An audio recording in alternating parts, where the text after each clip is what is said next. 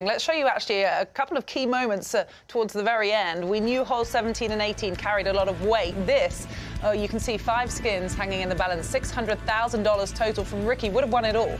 Well, it'd been a banner day for Ricky, really. He was just beautiful on the greens, had some nice approach shots, made half a dozen birdies to that point.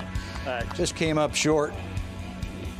So they would half that hole if Rory could hold this. That's right, and Rory, well, he hit a number of really good putts today, but I think none more important than that one to carry forward with a 7-figure skin to the 18th hole. Rory later admitting that he felt pressure over that putt. Then here is the youngster, Wolf, trying to hole from a distance at 18. Yeah, his partner had left him alone. Ricky had found the bunker, so it was all on Matt Wolf's shoulders because at that point, Dustin Johnson and Rory McIlroy had hit beautiful iron shots in there and had nice looks at birdie, so it had to feel like do or die, but these are not the first players to be confused by the 18th green. It slopes sharply from the players left to right, and both of them missed. As we know, it's hard to get it on the green at Seminole, and then when you're on the green, it's often hard to find the hole, as we saw today. Rory just had to get it closer than Wolf. That's right. Well, 17 and 18 run in the same direction. Rory had hit a nice shot with a wedge of a similar distance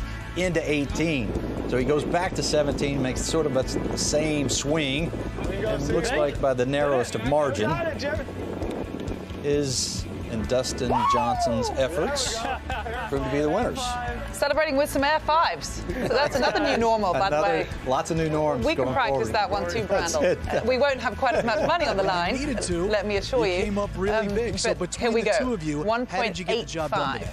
Yeah, well, obviously Rory hit a nice shot for McIlroy and Johnson, 1.15 for Fowler and Wolf. So still an incredible amount of money raised for the American Nurses Foundation and CDC foundations. Of course, McIlroy and Johnson take home the win, but both foundations and charities really the victor today.